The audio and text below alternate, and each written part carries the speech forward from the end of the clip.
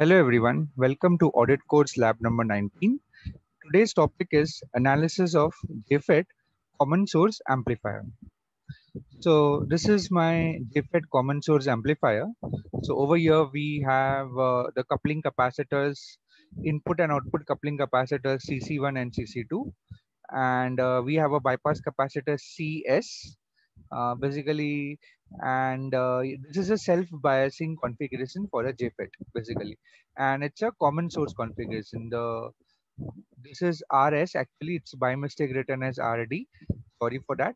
And here we have to apply input as 10 millivolts peak, sine wave of 1 kilohertz, and output is measured across the drain terminal via the capacitor, the output coupling capacitor. And IDSS is given as 10 milliamperes, VP is given as -4 volt. Okay, the value of RG is 1 mega ohm, RD is 3 kilo ohm, and value of RS is 1.5 kilo ohm. Okay, so first we'll do the DC analysis. So with the DC analysis, all the capacitors behave as open circuit. So we have left out with this DC equivalent circuit. So here the IDSS and VP values are given, and the drain current, ID and IS terminal currents we have to find. Okay, so from this circuit we can write VG is equal to IG into RG, but VG is approximately equal to 0 since IG is 0 because of reverse bias gate source junction in a JFET. Okay, now VS is given by ID into RS, where RS is around 1200. So VGS is given by, let me just expand it. Yeah, VGS is given by VG minus VS, which is equal to minus ID into 1200. Now the drain current in a JFET is given by ID is equal to IDSS into 1 minus VGS upon VP the whole square. IDSS value is given, VP value is given, we substitute and this becomes equation number 2. Now from equation number 1 and 2 we get, basically we substitute the value of equation number 2 in 1. So we get VGS equal to minus 1200 into 10 raised to minus 3. So this value we are substituting into 1 plus VGS upon 4 the whole square. So we have expanded this term. If you solve it algebraically, you will get a quadratic equation in terms of VGS. So you will have 0.75 VGS square plus 7 VGS plus 12 equal to 0. So if you solve this quadratically in a calculator, you will get two values of VGS. One value will be minus 2.2629 volt, and second value will be minus 7.07 volt. Now, basically, we reject this value of minus 7.07 volts since VGS is less than VP over here. Now we have the value of VGS. We calculate the value of ID as follows. So ID will be IDSS into 1 minus VGS upon VP the whole square. And if you work out in a calculator, you will get ID as 1.8859 milliamperes. So a Q point, which is VGSQ comma IDQ, will be minus 2.2629 volts comma 1.8859 milliamperes. Now, for the JFET amplifier, we require the small signal parameter. So over here, GM is a small signal parameter, which is given by twice IDSS upon mod of VP into 1 minus VGS upon VP. Okay. So it will be twice 10 milliampere divided by 4 into 1 minus 2.269 divided by minus 4. So if you work out in a calculator, you will get a value of 2.1713 milliampere per volt. Okay, now after the calculating the JFET parameters, the next thing is evaluating the small signal equivalent circuit with RS bypassed. Okay, so with RS bypassed, what will happen? If here it is RS, actually by mistake it is RD written. This RS is bypass means what? We have a connected a capacitor CS over there. So in small signal equivalent circuit, which is actually mid frequency equivalent circuit, all the capacitors are assumed to be behaving as a almost like a short circuit. So your small signal equivalent circuit will look like this. So this is my hybrid pi model. Between the gate and source we have open circuit, and between the drain and source we have GM into VGS current source. Okay, now V out is given by, V out will be given by minus of GM into VGS. This is the current into the resistance. So why minus? Because it is outgoing current. So here we have VGS is equal to minus GM into VGS. V out is equal to minus GM into VGS into RD. And over here, VGS is given by VGS is equal to V. That is not V pi, it is actually VGS.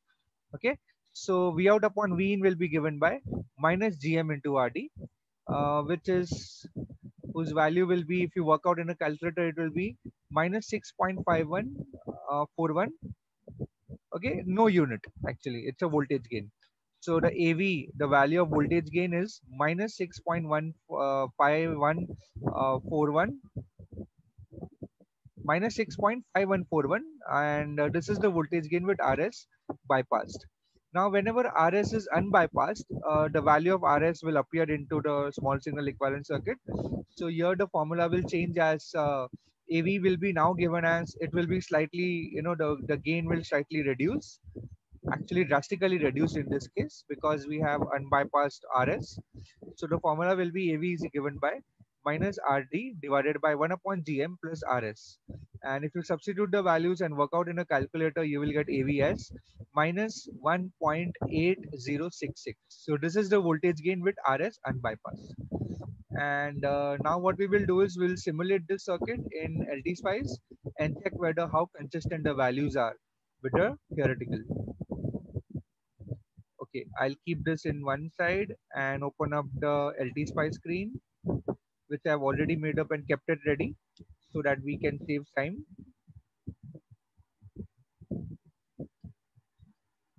Okay, first thing is we need to select the JFET from the library. So you need to just type NJF and click on OK.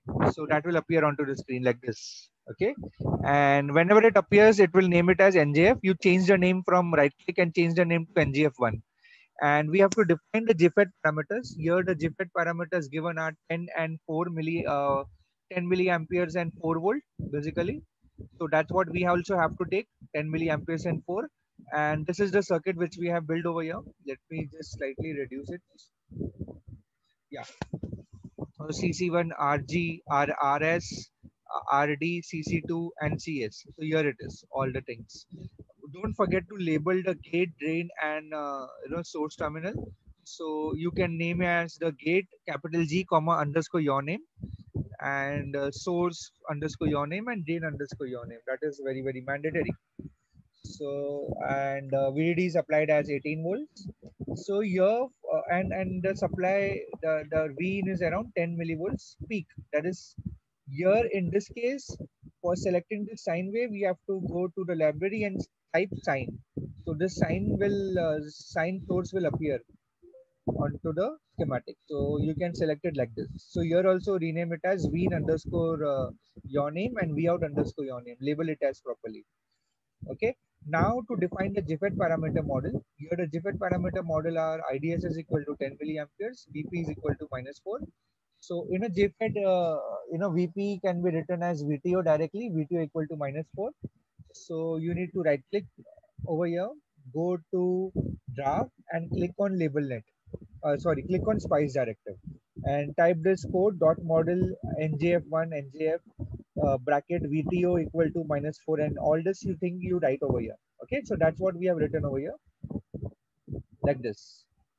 So you have to select the spice directive. Please select the spice directive. If you select the command, it won't, the circuit won't work.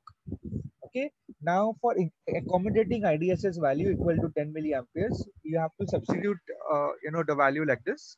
So beta is given by internally IDSS upon VP square. So substitute 10 milliamperes divided by 16. So you will get 0.625 into 10 is to minus 3. So that's what we have to write over here and click on OK. So that means my JFET is whatever we have defined, it's having a value of IDSS as 10 milliampere and VP as minus 4 volt. So this dot model statement will make sure of that point. Okay, so let us first check the DC parameter values, whether we are getting the VGSQ and IDQ as properly as this value. So let me simulate. We have to, let me just cancel this first. Okay, and let me simulate now. So it will ask you for a simulation command. Click on DC operating point and click on OK. So the moment you click on OK, you'll get the values of VG, VG is 0 almost, as you can see VGS. So VGS will be minus 2.2629. Here it is also getting 2.2629 theoretically. And what is the value of ID? ID is 1.8858, and here you are getting theoretically 1.8859. So at least you will be rest assured that the DC conditions are matching perfectly well. So over here it's matching perfectly well. Now we have to calculate the values of, let me just increase this slightly. Yeah, now we have to calculate the values of the voltage gain. So for the voltage gain part, what we need to do is we need to, deactivate this .op. So you can put a colon and click on OK, and again simulate. It will ask for the simulation command, give transient response. Now here the frequency is 1K, so here you can give it around 3 milliseconds and click on OK. So a window screen will appear. Here you right click over here, click on add trace and add vin underscore your name, and add your v out like this. So here it is. I am getting the output properly. Now we need to measure it. So right click on this, add the cursor, bring it to the maximum point, add click another and add a second cursor and bring it down. So this total peak to peak value is around minus 65.03. So here also we are getting around, you can see over here, this is for, I think this is for 10 millivolt peak to peak. For 10 millivolt peak to peak, we are getting around minus 65.03 close to. So your calculated gain will be minus 65.03 divided by, this is peak to peak value basically. So that will be divided by 10.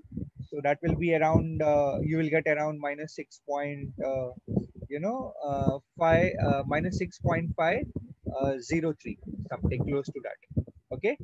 And now, secondly, what we need to do is, this is with the capacitor CS, that is this RS is bypassed. Now, if we remove the capacitor CS like this, okay, and again if we simulate this, the values have changed, right? So again we can go to this, right click, add the cursor over here, bring it to the maximum. Similarly over here, okay. And whenever you take the print screen for your Google document, you need to take it like this with the cursor values written over here. Okay, so this is the way you should have, and also you write the name and your roll number over here onto the waveform schematic. Okay, so the values which we are getting over here is around 18 volts, minus 18.02 millivolts basically. So this is with unbypassed value. So for 10 millivolt peak to peak value, if you remove the capacitor CS, that is RS will be unbypassed. So you will get a gain of around minus 1.8, minus 1.802 basically, and the calculated value is minus 1.806. So that is quite close. Now we can repeat this with the values with 20 millivolt signal also. So we can quickly check that. If I change this to 10, I have to change it to, let's say, 10 millivolt. And if I observe the waveforms, I'll just check one value over here. So let's check how much which we are getting. So let me keep to the peak value over here and peak value over here. Right now my input is 20 millivolts peak to peak. I'm getting around minus 36.06. So it's quite close. So here again, if I check my AV observed value, it is minus 1.803. Okay, and it's quite close to minus 1.80, which is a calculated value. Now, if I put back my CS, so if I calculate it again, I'm getting around minus 130.